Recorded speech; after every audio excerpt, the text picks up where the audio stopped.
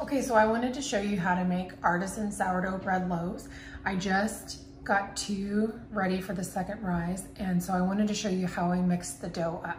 So if you have a scale, that's great. I just put a bowl on top and then I zero it out and I make sure that it's in grams, not ounces. And I start with sourdough starter and I do 400 grams. Doesn't have to be perfect. And it's active and bubbly. You don't want it too mature and you don't want it too low. And I want a little over, but it'll be fine. And then I just clear it again, zero it out. And then I do 500 grams of water. And you want water that is not from the tap, that has chlorine and may not rise properly. And I'm just gonna mix this up. And once again, it's not perfect. I just wanna combine.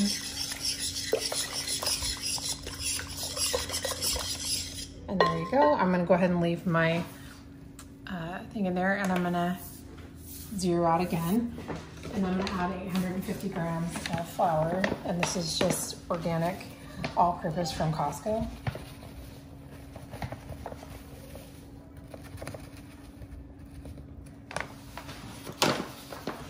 Over again, I'm gonna just pull a little bit out because I don't want it to be too dry. So I want about, oops, 850 grams of flour. And too much. Okay, that's about good. And then I want 24 grams of salt, and I like to use, and I zero that out again. Make sure, and then go slow with this because this adds up quickly. That's 25, that's good. All right, I'm all done with the scale. All I have to do is mix. And this is gonna be a little shaggy. So it's not gonna be completely hydrated. So once I have it pretty good, so it's starting to come together.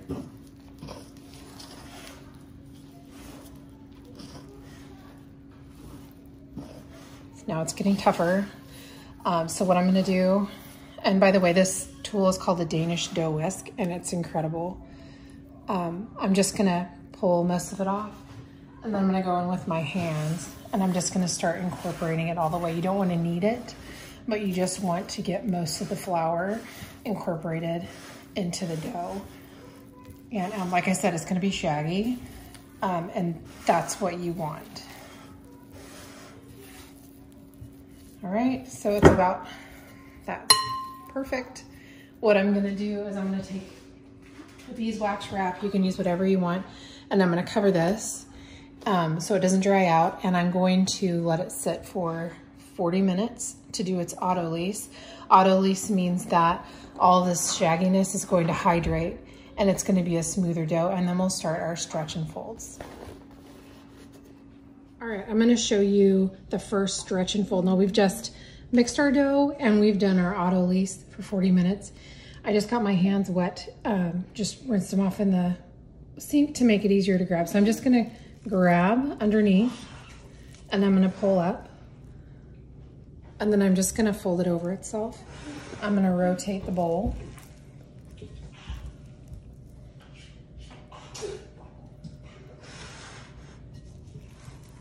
And then we're gonna do it again.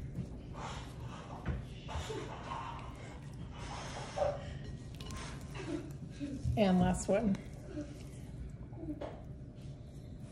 And then I like to just scoop it from underneath and just rotate it so the seams are on the bottom. Then I cover it and then we set the timer for another 15 minutes. Okay, here's stretch and fold number 2. I got my hands wet again so it's easier to handle. I'm just getting underneath it, I'm pulling it up, and I'm bringing it over myself, rotate the bowl. Bring it up. And the purpose of the stretch and fold is to give it the texture of sourdough bread with the bubbles and the lightness. If you skip this, you'll still have an edible loaf, but if you want artisan sourdough bread that is light and airy, you want to do this step. All right, here we go with round 3, stretch and fold. I have my hands wet again. Once again, pulling up. The longer this goes, the more hydrated the dough gets, the more it starts to rise. So it's going to be a little bit more difficult. You can also see it's fully hydrated and it's shiny, as opposed to the first time when it was shaggy and a little dry. So we are working the gluten. While the gluten's breaking down, we're stretching and we're going to create those beautiful bubbles inside by doing this. Once again, flip it over. Rest, cover it. Back for 2 or 3 more times. All right, stretch and fold number 4, wet hands, under there. It's gonna take a little bit more patience because the dough is tighter now. The gluten strands are developing, and so it's gonna take, it has more strength and it's gonna take a little bit more, and just hold on to it and let it fall, but don't let it rip.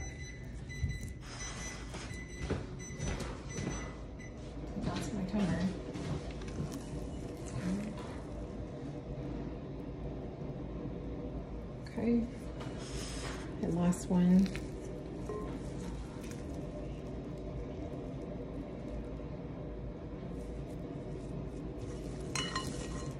And we'll do 1 or 2 more of these. All right, round 5. Get underneath on a pole. Underneath, pull. Again, be patient. And I think this is going to be my last stretch and fold. You can possibly do 1 more, but with how big the dough is getting, I just want to let it rise from now on. So this will be my last stretch and fold. Again, bring it around.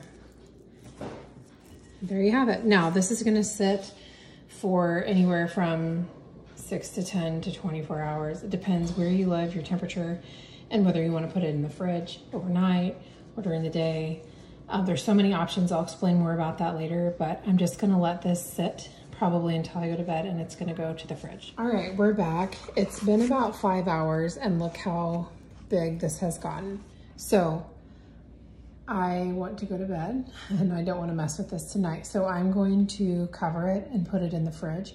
It's going to do a couple things. It's going to slow down the fermentation process so that it won't overproof while I'm sleeping, and also it will vastly increase the fermentation and health benefits.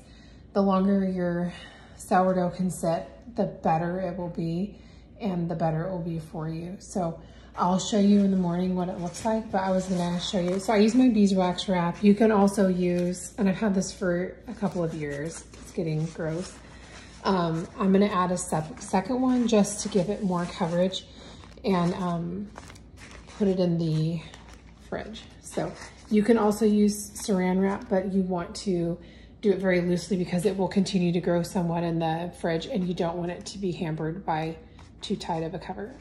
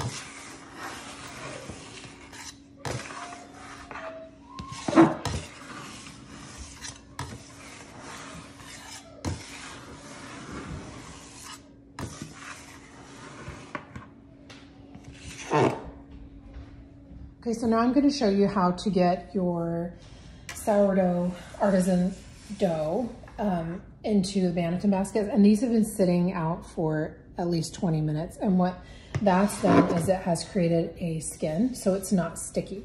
So if you don't take time to create the skin, you're going to have very wet dough, and that is going to stick to your banneton, and it's going to be a disaster. You'll have to scrape it out. So all I'm doing is I'm taking my bench scraper, going underneath, I'm just scooping it all up, and the skin goes down in the basket. And from here, we're going to let it rise for 2 to 3 hours max, but we do not want to let it overproof. All right, here we go. Here's the next step. We're gonna take our sourdough out of the banneton basket. And the last shot, I forgot I was supposed to flour around before I put it in the basket, but thankfully it didn't stick. So here we go.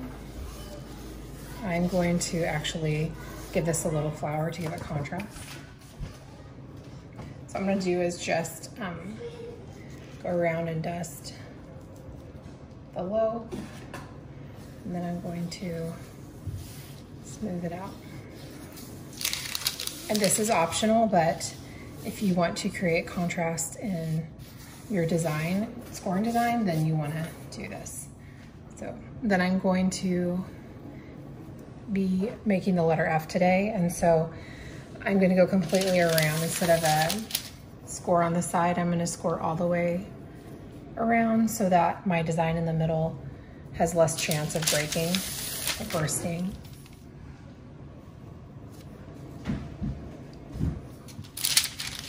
Okay, I'm gonna pick the top.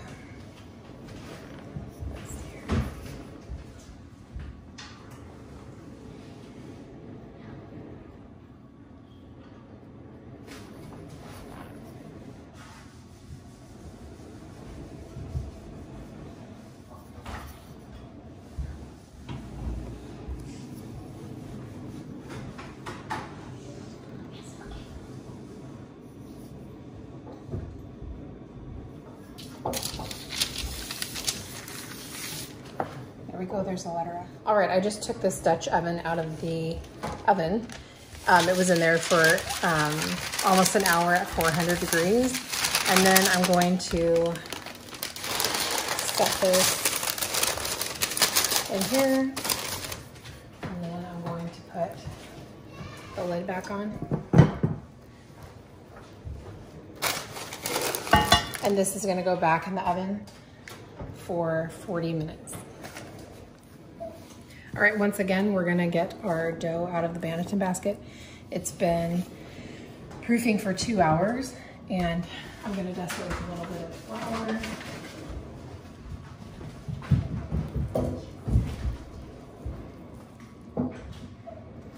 Just gonna spread that around.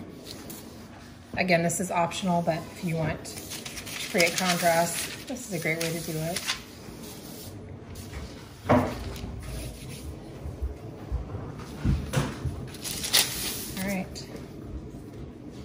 Score. This is going to be a deeper score than the decorative.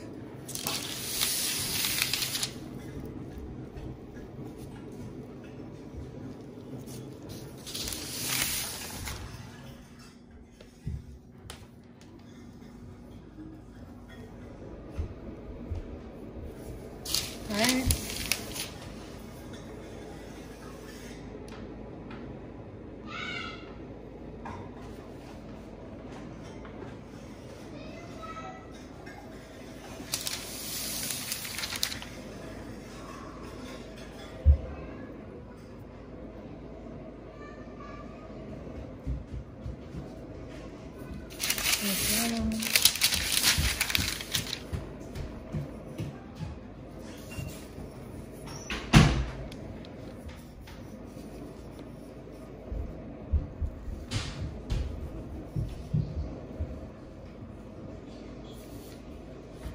All right. Nice and simple. This Dutch oven has also been in the oven for about an hour at 400 degrees. It's very important that you preheat the cast iron Dutch oven so that you'll get the spring in the oven that you want. So I'm just gonna lift this up and I'm gonna drop it in. And then I like to flatten this out just a little bit because it will affect the shape of the, very carefully of course, will affect the shape of the loaf itself. I get my mitts back on. I like to try to move the paper away just to help the shape. And then into the oven it goes. All right, so it's been 40 minutes. I'm taking this out. I'm putting, oh, that turned out good. I'm putting the Dutch oven back in the oven without the lid for an additional 10 minutes. And then that will help it to brown on top. All right, and here's our second loaf out of the oven. We have our cheese, which turned out subpar. Anyway, 10 minutes back in the oven without the lid. All right, here's loaf number 1. And here's loaf number 2. And what I like to do is, once I take them out of the oven, I don't like them to stay in the pot because I think that it continues to cook on the bottom. So you're gonna have a really tough loaf. So I just grab the paper, set it on there, grab this paper, set it on here, and I let them cool completely before I cut into them, because if you do not, the texture will be off and a little gummy. So what I do is I put them on a wire rack and I cover them with a tea towel.